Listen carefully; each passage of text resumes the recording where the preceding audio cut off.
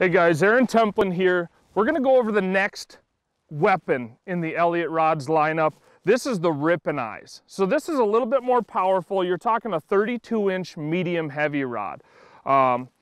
Still that fast action, comes into that blank, a lot of juice, a lot of power. What we're doing with this rod is a lot of reaction style baits, a little bit heavier stuff. You can start manipulating rattle baits, glide baits, kind of power fishing. This is your power fishing larger walleye setup. So you're still talking PVD coated guides, high carbon blank comes into that Syncork handle. This one's got a little different ergonomic setup than your Walleye Perka and some of your other lineups. Still same great integrated mill pocket, split grip.